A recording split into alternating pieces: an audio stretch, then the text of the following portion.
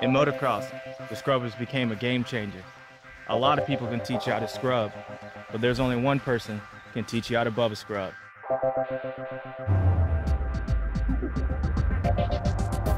The Bubba Scrub was born out of pure necessity and my desire to win. A true Bubba Scrub happens when you have the perfect mix between speed and commitment.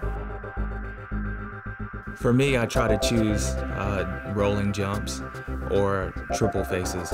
If there's bumps up to it, I'll pre-hop it, and then once the both wheels come off the ground, I'll actually lean towards the ground. Or if there's no bumps into it, just slide both wheels off the face of it. Right now, both wheels are off the ground.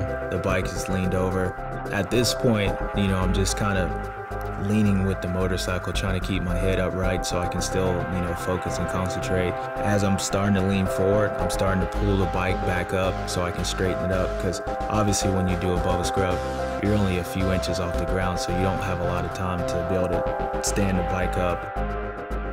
I usually try to turn my front wheels down. If you left it up, you wouldn't be able to lean the bike over. You would actually start losing the resistance of the bike, because there is a point where the bike is free. You're almost just kind of waiting for the bike to try to straighten itself back up. So if it doesn't, then you have to land wide open on the gas and almost pull it back out. To be honest with you, I hate doing the Bubba Scrub. The gnarly Bubba Scrubs are when you're doing it really low, is when you're trying to pass somebody, and those are dangerous.